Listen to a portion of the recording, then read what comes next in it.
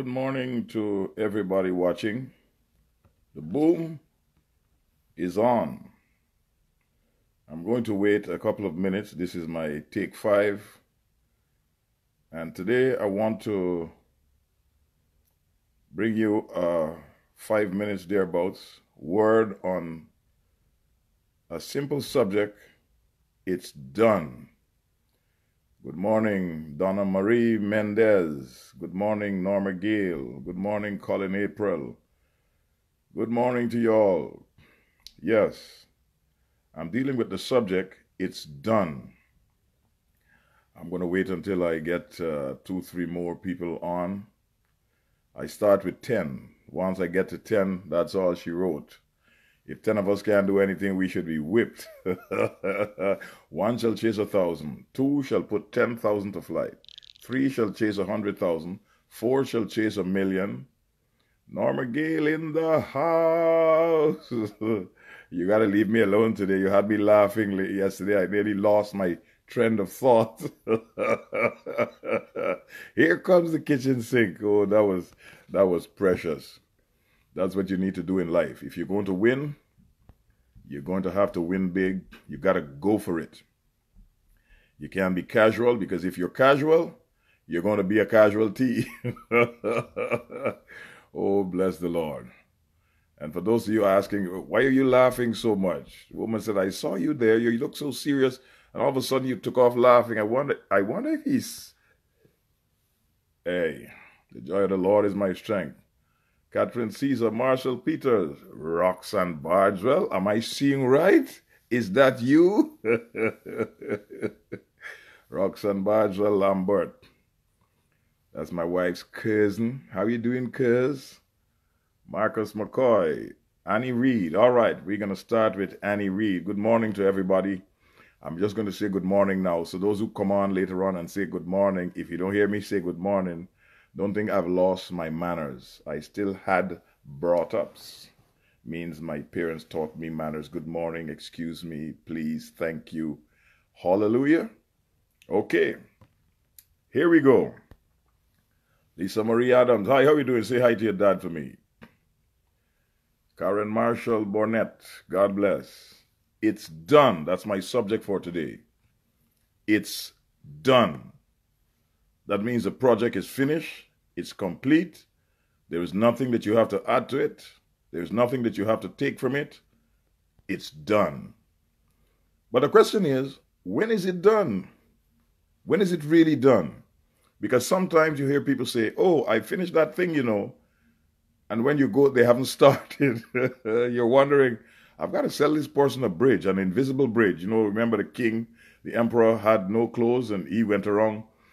The king's new robe was altogether and altogether and altogether the most remarkable shade of green that I have ever seen. Somebody sent for the queen. And the queen came and the song came back now. The king's new robe was altogether, until a little boy saw him and said, that guy has no clothes, he's naked. Then everybody was ashamed. When is it done? All right. And I'm going to tell you when it's done, because I'm going to give you 5 times when it's done. 5 times when it's done. So what are you talking about? I thought it was done 1 time. Well, listen to a brother. It's done when it's finished on paper. When you have the architect and the draftsman and all those people who are into construction, the technical people, the skilled people, the trained people, when they draw that thing up, when all of the specifics are done in writing, done in painting, done in the blueprint, and they're going to take that to the government officials who are in charge of that particular thing, area, project, and then they're going to put their stamp of approval or make some minor changes here and there. But when it's done on paper, when it's finished on paper, it's done. That's the first time it's done. All right. But before it's done on paper, it's done somewhere else. It's done there first. Psychogenesis. Psychogenesis. Psychogenesis. Psycho of the mind. Genesis, the beginning. Beginning in the mind. The beginning of the mind. It all starts in the mind. And once you can mentalize it, then you can materialize it. If you can think it up, then you can think it down. Let me say that again. If you can mentalize it, you can materialize it. And if you can think it up, you can think it down. It's always done in the mind before it's done anywhere else. The thought comes to you. In the beginning was the Word. What is the Word? The Word is the expression of an idea. So in the beginning, God had an idea. He was going to create heaven and earth, create the world, Yah, Yah, Re, Re. It was done in his mind before it was done out here. Christ Jesus was slain, the scripture says, from the foundation of the world. Whoa! It was in God's mind a long time before it was manifested in the flesh. The Word became flesh and dwelt among us. So number one, it's done on paper before it's done. Number two, it's done in the mind. And number two is really number one. That's where it always starts. It starts in the mind. If you can think it up, you can think it down. Yes. And then it's done a third time when the contractor does it on the site, on the work site. When they go and get the heavy-duty equipment, when they start digging out the mud, digging out the bricks, digging out the foundation, when they're going to cast the foundation, cast the beams and the columns, and when they're going to set up the walls and the roof, and the electrician will come, and the plumber will come, and the painter will come, and all of these other people that need to get this project finished in the physical realm, when they do it on the work site, that's when it's done. So one, it's done in the mind. Two, it's done on paper. And three, it's done on the work site. Number four, when is it done? I'm glad you asked. Of course, you didn't ask, but I'm saying I'm glad you asked. It's done when you're so far ahead that you can't get caught and time is running out. There are sometimes I watch the basketball game, and sometimes you can tell from the way the players come on the field. Before the game has even started, you can tell. There's a certain mannerism, there's a certain way, there's a certain look that some teams have. And some teams come to the place with their bottom lip on the floor, dragging. They've already been psyched out. They've already told themselves they can't win. They've already bought into the drama that this team is unbeatable. And once they have convinced themselves that they can't win, it's just a matter of time before they lose. But they've lost already in their mind. The game is already over before it has started. However, there are some teams that decide we're going to give them a run for their money. We're going to go down to the wire. It's going to be photo finish. We're going to fight like a mangy dog to get this bone up in here. But when you get so far ahead, any team, when they get far ahead and they can't be caught, when the time is too limited for the opposing team to catch up in terms of the points, then it's done. But the game is not finished. The game has 5 more minutes. But the other team has built up so much momentum. They have built up so many points that it's impossible to catch them now because time is running out. It's impossible, given the time, to score that amount of points to overtake the team that has gone ahead.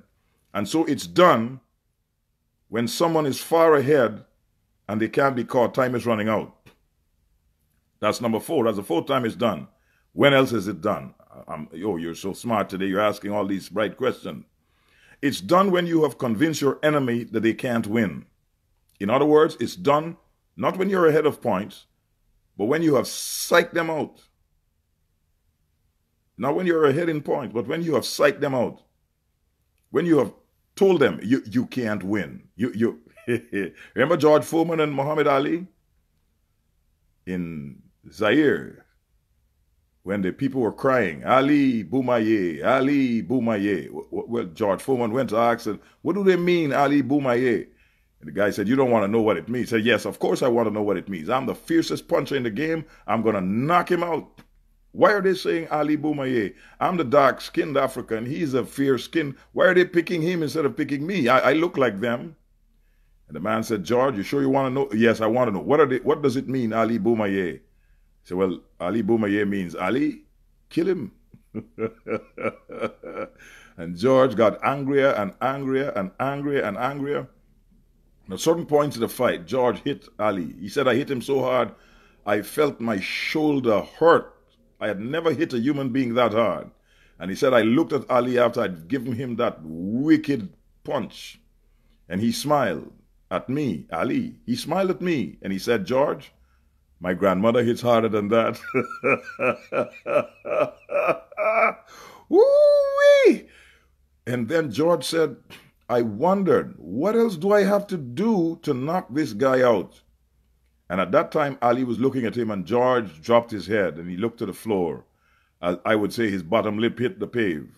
And Ali said, at that moment, I knew it was done. Was the fight finished?